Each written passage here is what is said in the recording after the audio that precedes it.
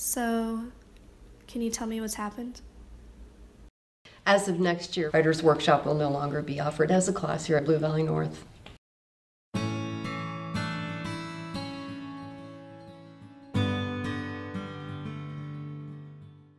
Because there is a lack of funding in the state for schools, the decision has to be made, well, what do we put that money into? Because this is an elective class and not a required one, and because of the change in finances, Writers Workshop will no longer be offered.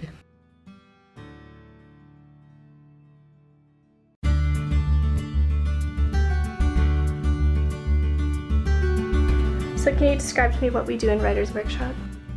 Mrs. Whitfield will give you a prompt, and you have the freedom to do whatever you want with that prompt. We don't have any restrictions on it. It doesn't matter how short it is. You can have even a one-sentence piece. You can have a 3-page piece.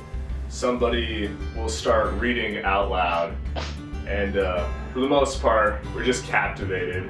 Usually Mrs. Whitfield will give you feedback and ask like what inspired you and like why you wrote what you wrote and like what it means to you. To know that future classes won't get this opportunity, it just really makes me upset. I couldn't believe something that had such overwhelming participation and was enjoyed so thoroughly by everyone could be canceled.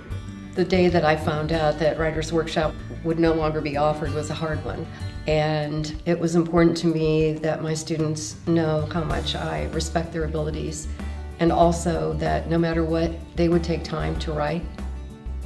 When you're in Writers Workshop and you get that time and you get that direction that you need to do something that's completely your own, it's very liberating. With how things have been lately, you know, for minorities and stuff, it's like, it's an even better way for me to express myself and my feelings without feeling like someone's gonna judge me or like look down on me. I don't really like to talk a lot about my feelings and stuff to other people, so writing is just kind of one of those things that helps me release some of that stress that I have. Can you describe to me Miss Whitfield as a teacher?